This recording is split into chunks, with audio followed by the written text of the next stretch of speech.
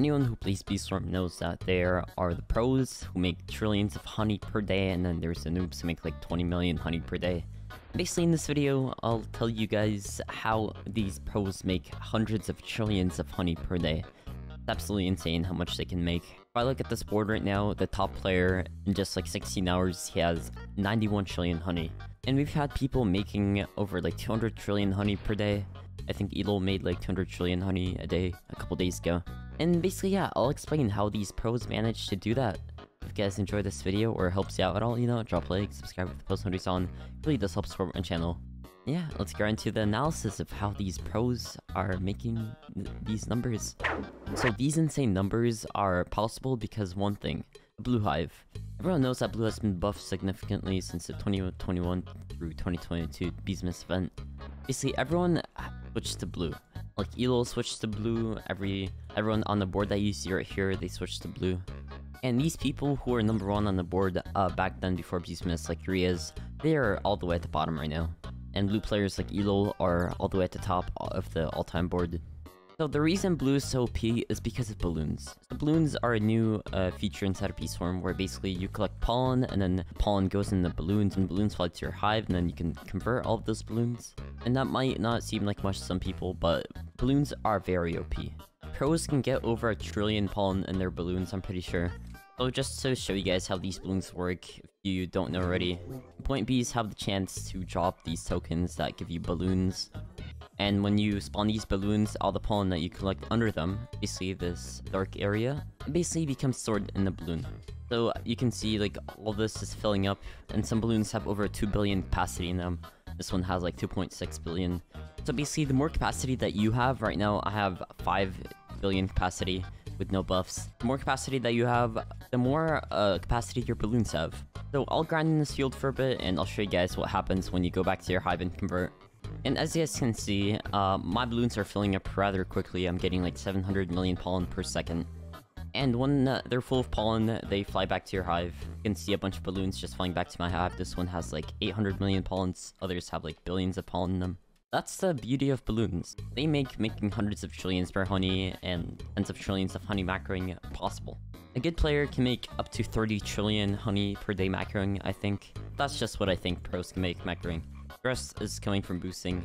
Blue players can make up to 150 trillion honey per boost. It really depends on your RNG and how good like your lineups are. And lineups are another thing that I'll get to in a second. They're another important feature to blue. So basically, this star shower is what makes making these numbers possible. If you guys don't know what star shower is, it basically gives you a bunch of inspired tokens if you catch them. As you can see, I had times 7 pollen for a second. So if you get a good star shower and pop star lineup, you can make a bunch of honey.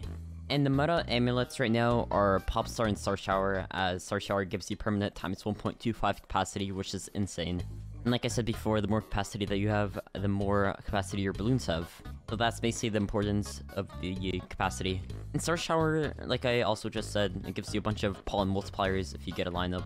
So you can make up to like 50 to 100 trillion honey per second if you're a good blue player and you get a good lineup with your pop star. Most I made was like 15 billion per second, I think, but pros can make a lot more. Yeah, in a second, I'll go back to my hive and show you guys the balloon and how much I filled it up. And yeah, here's the star shower again. They basically catch these green circles and gives you a bunch of multipliers. So right there, I got times 4 inspired, gives me times 5 pollen. And it's important that you guys stay under your balloons if you're trying to be blue. It's because if you're anywhere in the field and you don't have like the little gray shaded area below you, that means the balloons aren't getting pollen. And you can also see the best spot for balloons if you look in your top left corner. You see, the more balloon multiplier they have, the more balloons you're standing under. And you get a bunch of different buffs if you stand under a good amount of balloons. Like honey from tokens and pollen. Yeah, so let me just go back to my hive and see how much my balloon grew out. Shouldn't be that massive because, you know, I'm not really boosting. Hey, right here, it's only a 46 billion balloon.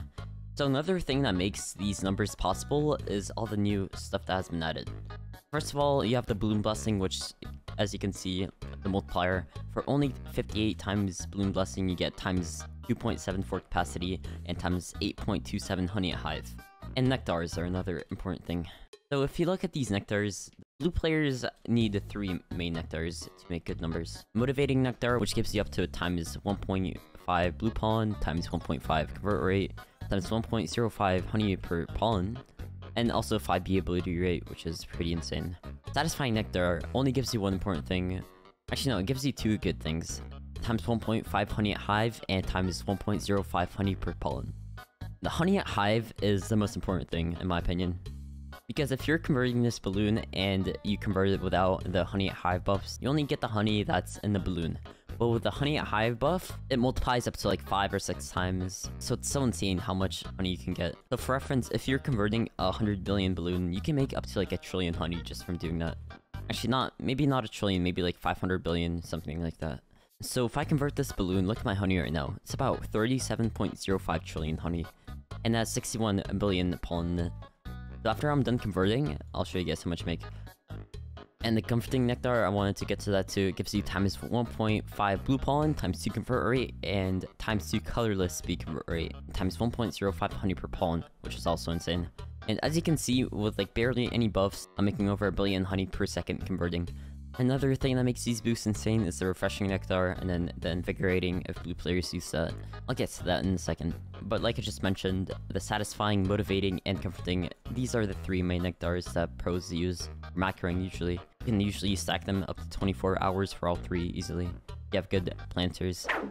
Alright, so the balloon is coming to an end on the conversion. I think I've made about 300 billion honey from it. I think it's around 250 billion honey to 300 billion honey, something around that. So I got like times 4 honey from the pollen that I converted from the balloon, which is absolutely insane. Considering it only took me like 4 minutes to farm all the pollen in the pine tree field. And like I promised, I was gonna show the refreshing nectar and show you guys all the buffs that it gives. So the way that pros keep all the nectars, like I mentioned, it's pretty easy to keep 3 nectars to 24 hours if you macro 24 hours a day. You macro pine or some field, you get permanent, motivating, or comforting nectar to 24 hours. Because if you're standing around the planter, and you plant planter in any of the fields, you basically get the permanent nectar, because it just flies to your inventory. The satisfying, you can plant like a metal planter, gives you in like sunflower field or something like that. Basically gives you times 1.5 satisfying nectar buff, so it's pretty easy to keep. And this nectar pot, it's another thing that helps pros keep the 4th nectar. So for 5 tickets, you can store any nectars in your inventory. So yeah, right here, I don't have mine to max, only have it at like 16 hours. But it gives you up to 10% bar, it gives you times 1.5 red pollen, gives you times 2 blue bee convert rate, and times 0.5 honey per pollen, which is, you know, also pretty nice. That's basically like times 1.25 permanent honey per pollen. It's pretty insane. So if you're trying to keep 3 nectars to 24 hours permanently, it's important that you have good planters. So for blue, I recommend having 3 different planters. The petal planter, the pesticide planter, and the tacky planter or blue clay. If you look at the petal planter in the petal shop, it is pretty expensive, and I did regret buying it for a bit, but you know, it doesn't really matter. This costs like 50 swirl wax, which is a pain in the ass. But basically, every planter has a pollen multiplier. So if you zoom in to all these planters, you can see that the candy planter, for example, gives you times 1.2 motivating nectar. The red clay gives you times 1.2 invigorating and satisfying. Blue clay gives you times 1.2 refreshing and comforting. The pesticide gives you times 1.25 motivating and satisfying, which is useful for basically any blue hive. If I go ahead and look on the petal planter, I'll just claim it. Basically says it grows in about 14 hours, but it's not required to finish growing to get the nectar. Grants bonus jelly beans, dice, glitter, and times 1.5 satisfying comforting nectar. And if I get to the balloons, these balloons are actually so OP. So the black balloons, I'm not sure where you can really get them from except from the Buoyant pack. The Buoyant pack gives you 5 of each type of balloon. Maybe you can get a couple more black balloons from the V-Beer shop, but I'm not sure. But basically, the insane thing about the black balloon, it soars up to 25 times your capacity. So I used one in one of my boosts, and it basically stored about 250 billion pollen, and it flew back to the hive, which is insane. I think it had like a 700 billion balloon. Another thing that's important in blue is deflation. So basically, the more pollen you store in your balloons, the more they deflate. And once you get to above 500 billion pollen, it's recommended that you start converting your balloon at hive, even during a boost, just because it's such a waste of pollen. And if you have a massive balloon, that's cool and all, but like, you're wasting like trillions of honey, maybe tens of trillions of honey if you're not converting it. Balloons can easily lose tens of billions of pollen every couple seconds if they get too massive. So it's important to keep track of your balloon size, just in case it grows too big. Another great part about Blue is it doesn't really cost that much resources to like macro and stuff. And you can easily make, like I said before, up to 30 trillion honey per day macroing. Only make up to like 15 trillion, but you know, I'm not that good of a blue hive, and I don't really macro with someone at night because, you know, the person who I macroed with, he decided to dip on me, so. Yeah, so hopefully this video helped you guys out quite a bit. So if this video did actually help you out, you know, drop a like, subscribe with post notifications on. It really does help support my channel. So I might make like a blue hive guide or like another macro tutorial because a lot of people were getting confused with my last one. So if you guys do need a macro tutorial, no, tell me in the comments. I'll see what I can do to make a new one. But yeah, I'll see you guys in the next amazing video that I decided to make. Also join the Discord, first link in the description. But yeah, see ya.